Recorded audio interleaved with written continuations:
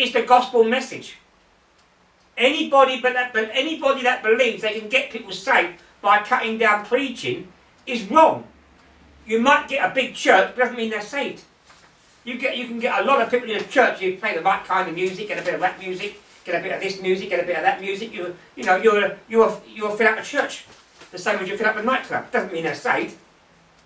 And that is what a lot of churches are doing today. They get they take the music of the world, they bring it in the church, and they bring the unsaved in and keep them unsaved.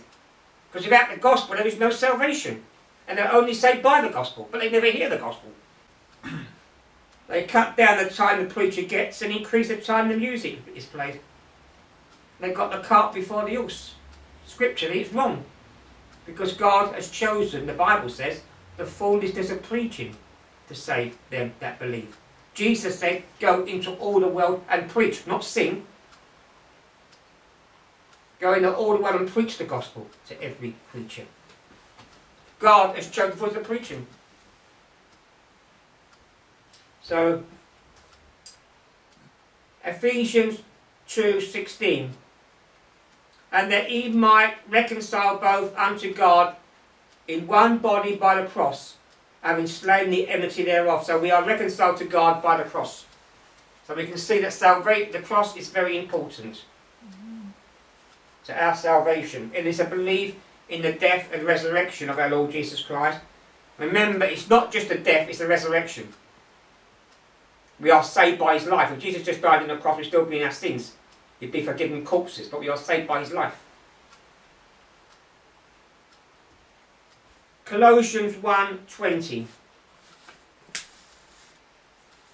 And having made peace with the blood of his cross, by him, to reconcile all things unto himself. By him I say, whether they be things in earth or things in heaven. So we have peace through the blood of the cross. Okay. There has only ever been one way of salvation. Throughout the Old Testament and the New Testament, there has only ever been one way of salvation, and that is the cross. I know that there is a doctrine called dispensationalism that teaches that there's 7 dispensations and God has a different way of saving people for each dispensation. That's false. God has only ever had one way of salvation. And in the Old Testament we see a looking forward to the cross. The Old Testament was types and foreshadows of the cross that was yet to come and the ministry of Jesus. The difference is that you and I today, we look back to the cross. And that is what we do when we take the communion service. We remember his death until he comes. So when we take the communion service, it's a reminder that he died, but it's a reminder that he's coming again. So it's a two-way thing on the communion service. We remember his death until he comes, 1 Corinthians tells us. So that's what we do. We look back to the cross.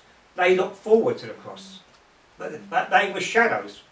The shadows was a revelation. You see, if the light was shining, you won't see it now, but if the light was shining behind me, my shadow would be this way.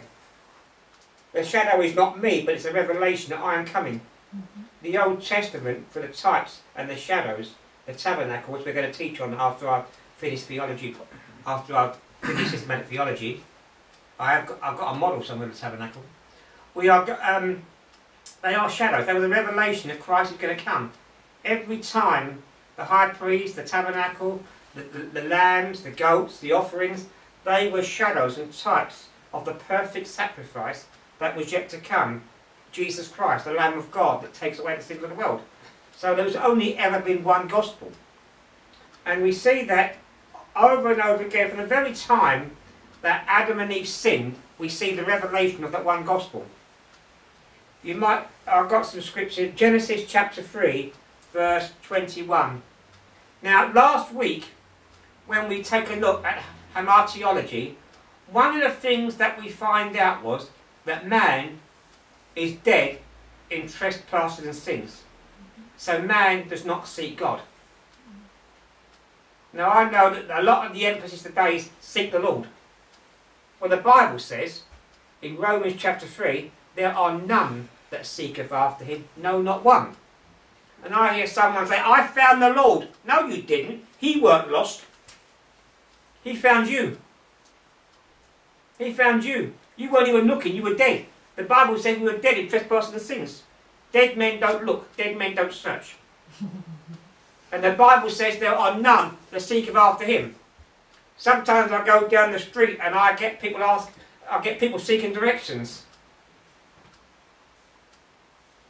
But they're all alive. I've never had a dead man come up to me and say, how do I get the neighbours from?